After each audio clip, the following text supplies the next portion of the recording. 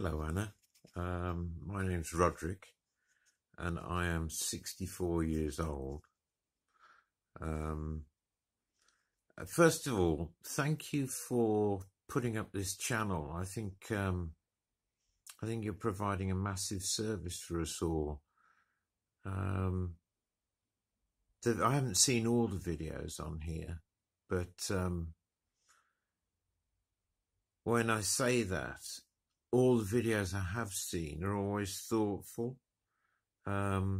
considered, articulate responses to the crisis that we're in. So what would I like to say? What I see is an evolution from the start of all this crisis in March, and maybe definitely going back further than that, but I'm going to try and stick with a chronology. So going back to those early days in March, what I saw was an hysterical media, certainly mainstream media, motivated by a gotcha moment. These breathy reporters making speeches and pushing an agenda rather than providing light in a darkened room. They add nothing.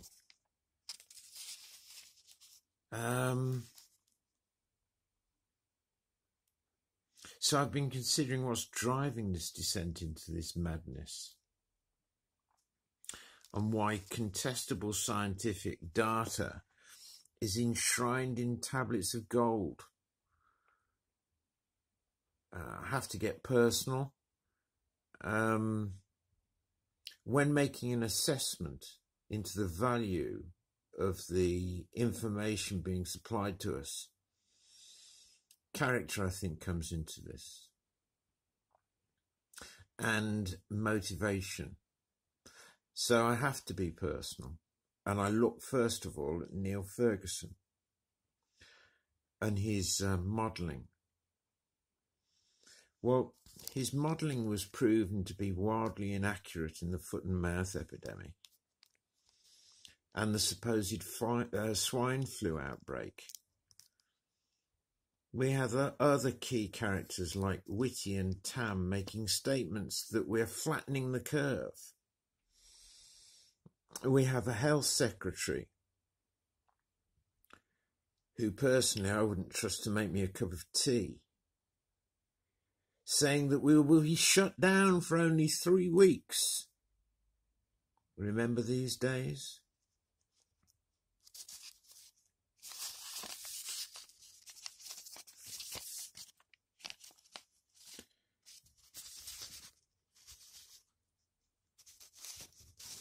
Inquiries. Certainly I've made several inquiries and several comments to various MPs.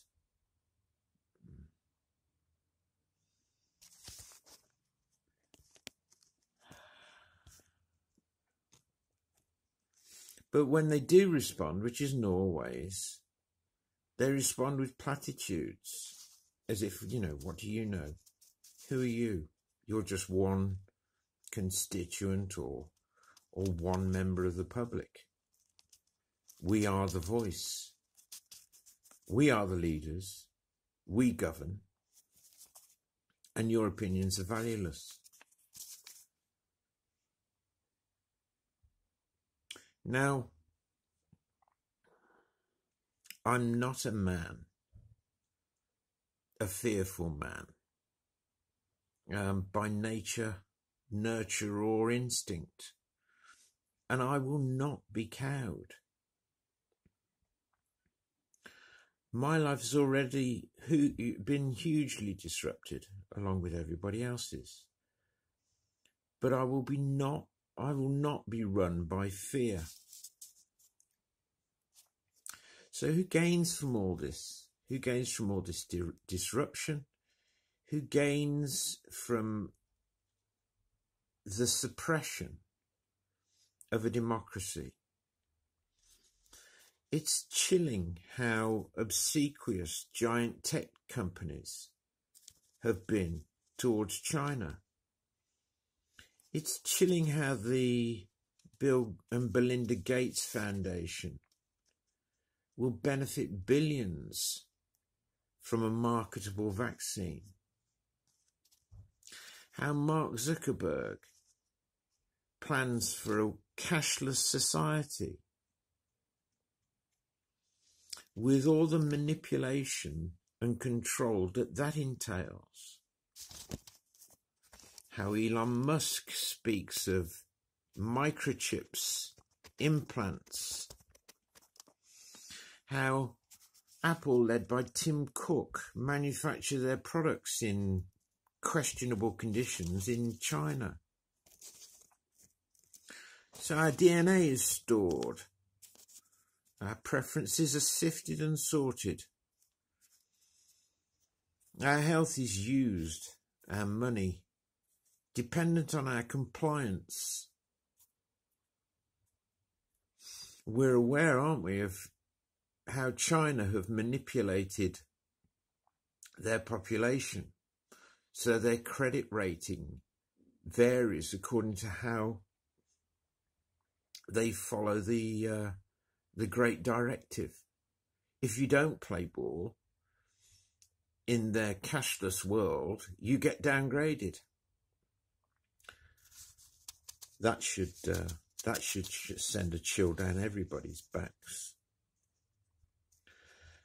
So, how will a debt accrued in 7 months,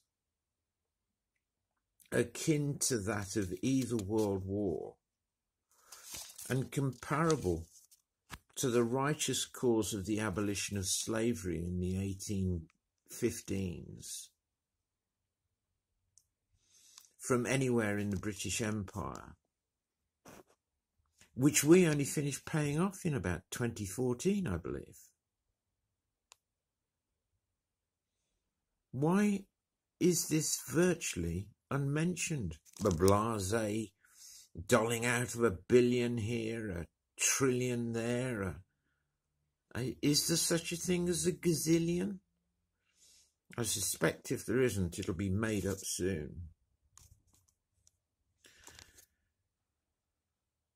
You know, it took a world war in 1939 to end a 10-year depression, a world depression. Millions died from that depression.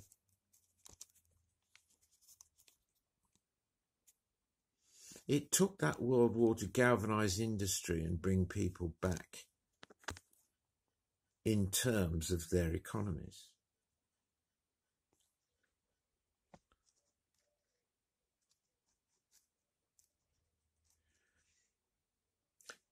We as individuals are now the crop. We are the harvest. We are now the product.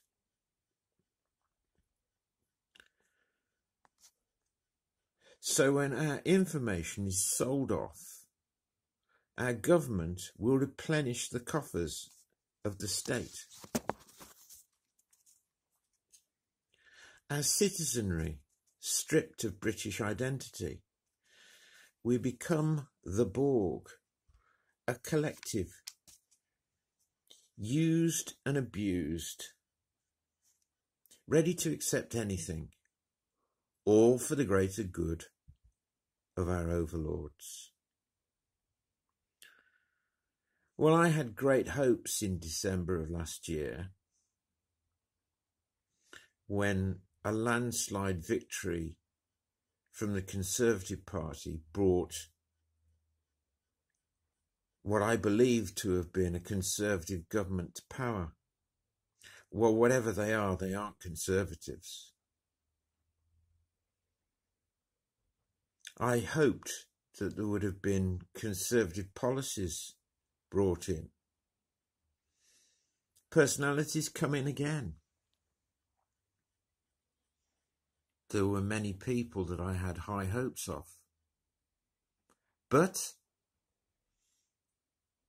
I've contacted many of them. No response. No challenging of the narrative. It's sinister. It really is.